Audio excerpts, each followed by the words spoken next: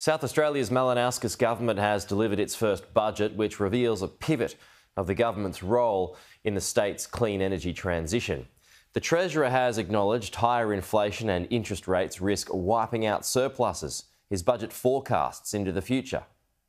Health is the cornerstone of SA's 2022 budget, which, if it were a person, would be... I think we put it on the front cover. It's a South Australian in a green uniform. The budget reveals a $2.4 billion health spend over the next 5 years, plus nearly $180 million for public housing programs, $82 million over the next 4 years to buy, rebuild and run the Adelaide Aquatic Centre, and $18 million next financial year to bring the Adelaide 500 back to the city in December.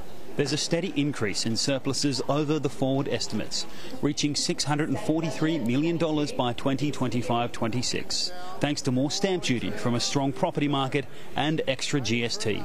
The government expects lower costs through increased efficiency across a variety of departments that aren't frontline services. And further, we have done some of the hard work up front and identified government programs that are not priorities for this government, which were priorities for the previous government.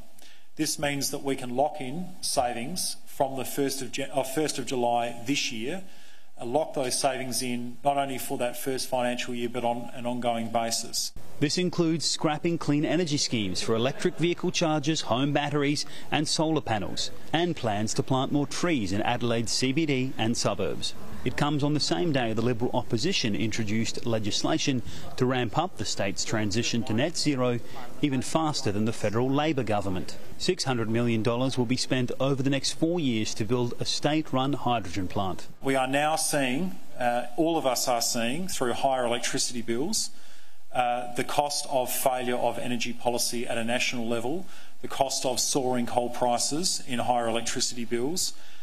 We are what the rest of the country wants to be. But as inflation grips the world, the Treasurer acknowledged it could blow out construction costs, including the build of the new Women's and Children's Hospital.